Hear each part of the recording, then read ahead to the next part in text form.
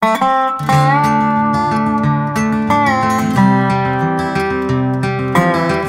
so we've been going back and forth, and we've done 3 of those mock-ups, those plywood mock-ups that we put in the back of the truck.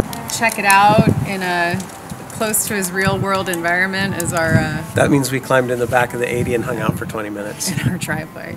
In our driveway. It's fine. But how we got to this final version of the community, you guys played a big part in that. Thanks for that, yeah. Yeah, thank you. Like, the feedback was spot on, and we appreciated it, and specifically these guys. Thank you. The real trade-off is now the platform has to be taller by a couple of inches in order to go over the back of the seats. They have to be taller. It has to be taller, and I was hoping to have it shorter, but after you guys mentioned it, it was like, you know what? That's the way to go. That way, if it's super cold, like in Utah in winter. If one of us bolts upright in the middle of the night, it's not going to end well, but we'll be enclosed. It'll sound like, what was that? Ow! As we continue to build out the entire system, we're really stoked to have that Dometic fridge, the drawer fridge in there, and we will be including all of these details in the drawings, which will be available on overlandbound.com at no charge. And then also, we're gonna have a summary on the process of what we did. So if you don't have an FJ80, if you have another vehicle type, we can at least step you through what you guys did as far as measurements. So yeah, the designs will be on overlandbound.com. We've gone through so much iteration. They'll be there once the design is complete. You guys take them and use them however you want. Yeah, I think that's it. Cool. Yeah, I think that's it. Hey, on to is this going to be the final phase? No. You got. There's work to do. We still have to fabricate. Yep. Well, that's fine. Yep. Yep. All right. Now we have the final design, what we think is the final design. We need to take final measurements. Let's go over to Parnell's shop. Get her done. I'm out of here. All right.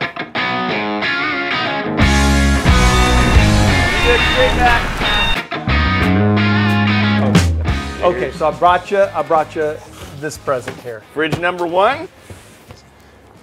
Yep.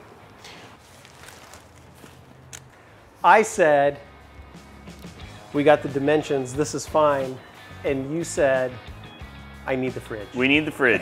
We need the fridge to figure out what kind of mounting it's going to need underneath it, what kind of venting we're going to have to do for it. We know exactly.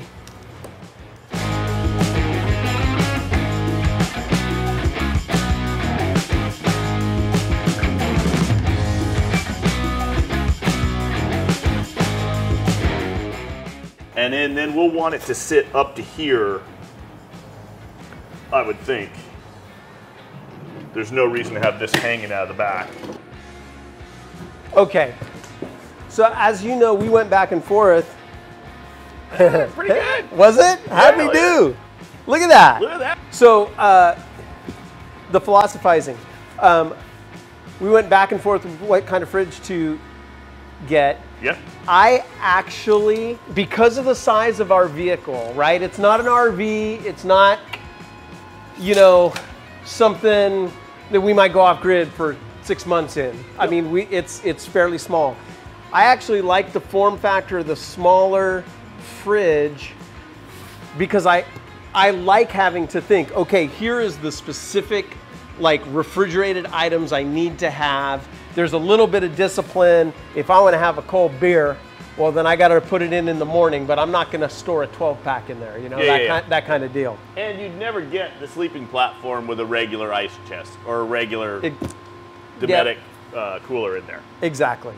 What's our goal for today? What are we doing today? Our goal for today is just making sure that we've got all the auxiliary storage that's not already planned into this box as a drawer system figured out. Just work out all those little details. We can look at the drawings I've done and come up with our final design, get those numbers into the new drawing, and we can change the drawing. It'll parametrically change, so it shouldn't be a problem. Parametrically change, what does that mean? So when I did the drawing, I actually gave it values, not dimensions. So I said, you know, tube size, maximum height, distance off floor. And so you just change those parameters and the whole thing will change. We can look at it on the computer later. Okay, that's awesome. That's awesome. All right, so really dialing in. Really dialing in.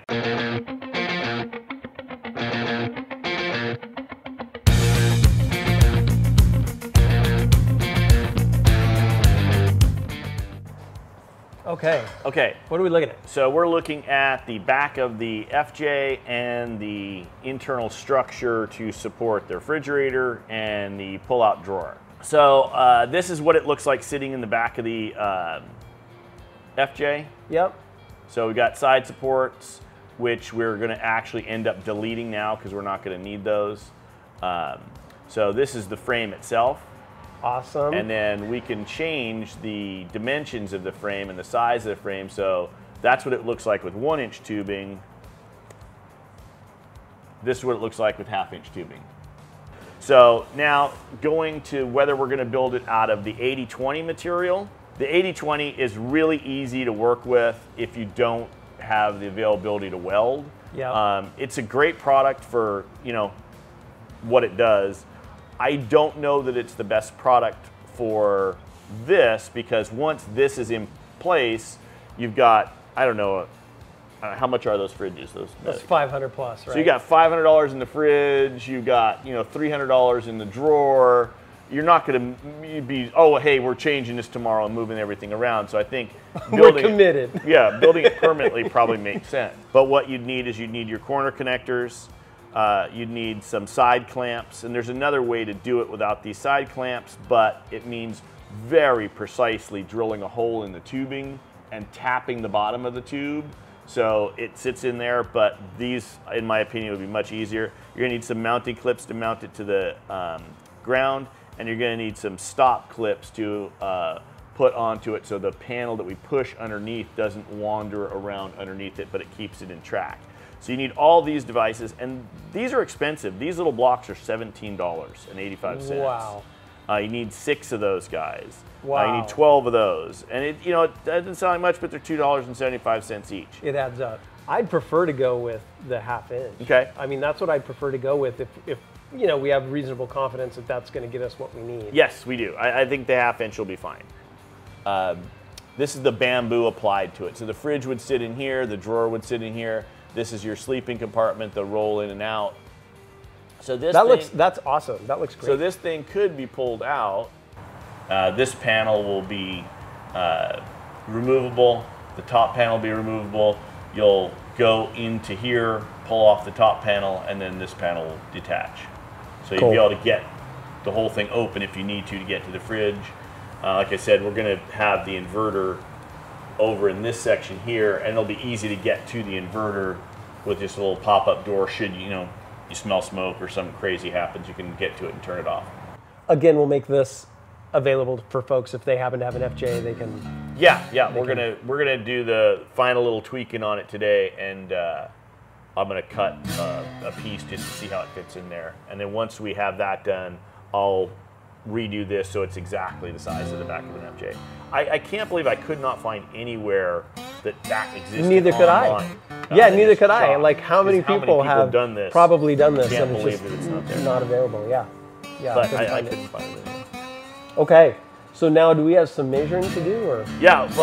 Yep. Just we're gonna make a quick sketch on here, cut a little piece of wood out, and then just double check all of our measurements, make sure that the drawing I have is correct.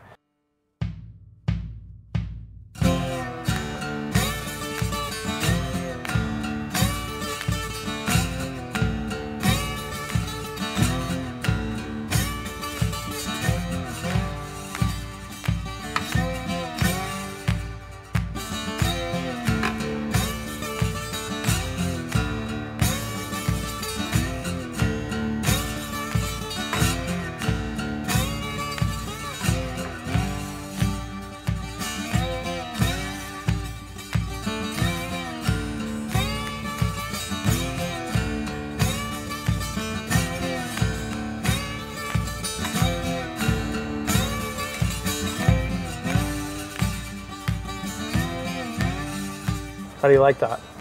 Well, if I'd cut the right piece that I just drew, it would be fine, but I cut the one that I drew 2 minutes ago. Version 9.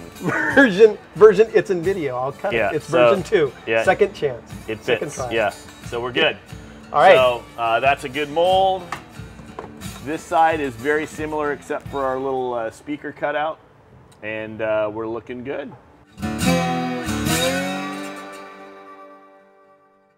So we did a bunch of little cuts, and we got this measurement. Yep.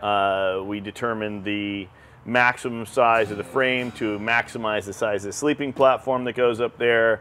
We figured out the little problems we had, like the pinch spot when you close the door. You could catch your finger in the gap between the box and the door. Decided on the one on the half-inch tubing for most. Half-inch tubing for 99% of the frame, yep. which will get the frame weight in at 16 pounds, which is incredibly light for such a large structure. That is awesome. Next steps. What are we doing next? We need to order the steel. Okay. We need to order drawer slides, lock in, lock out drawer slides. Yep. I'll send you the interior dimensions of the frame so we can get the right size slides. And once we have the drawer slides and we order the tubing, I really have everything else here. Great. We'll water jet out some little brackets for the bolting it down to the floor. I have the nut certs that we're going to put in the floor to hold it down. We'll need to order the bamboo, but I think we should build the box and get everything done before we order the sheet of bamboo. Great. All right. Cool. Thanks again. Great. Yeah, no problem. Right on. Easy. It was amazing that pretty much by eyeing it, you cut it out the right dimensions the very first time. Yeah, the 11th time it worked absolutely perfectly.